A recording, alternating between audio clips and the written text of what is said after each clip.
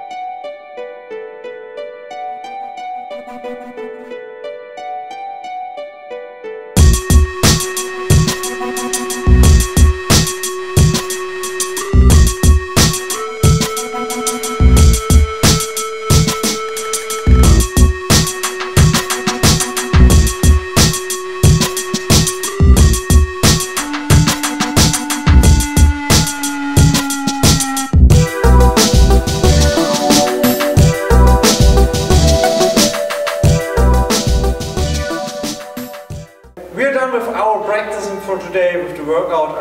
It was very cool to see how you move, how you do, and it was interesting for me how to see how a player like you are working strength-wise, and I showed you how we're gonna work, so you can tell the people a little bit the difference between normally your workout plan and what I did with you with the strength training.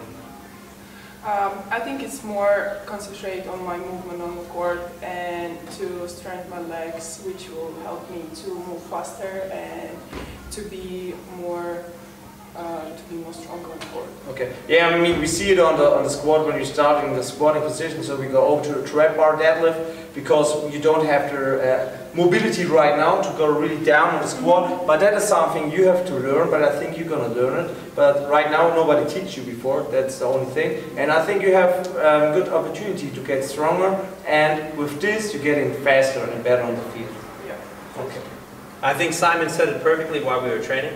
Many athletes try to add exercises into their program, and then when we see them doing their exercises, we realize that there's technique that can be improved. So for us today, having her one time, we didn't want to add more exercises into her program. We wanted to fix what she was already doing, because at her size, the power should be natural, but we have to make sure she's taking advantage of that 100% naturalness of her power, if you will. And briefly, with the tennis-specific exercises, what did you think of this, the breakdown of how we went over each individual move to clarify to your body how you should be moving?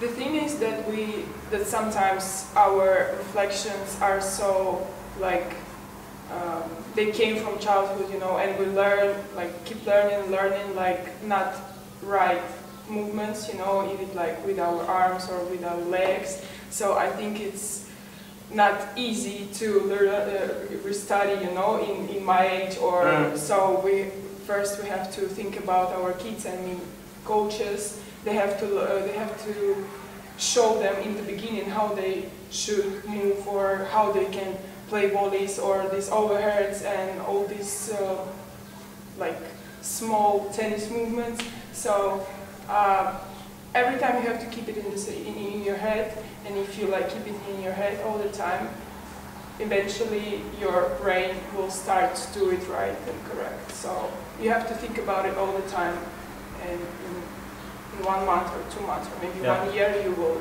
get it. Yeah, cool.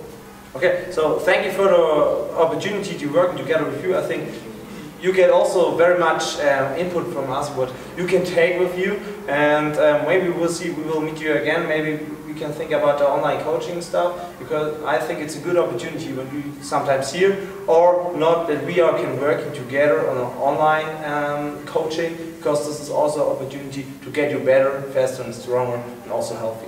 Yeah.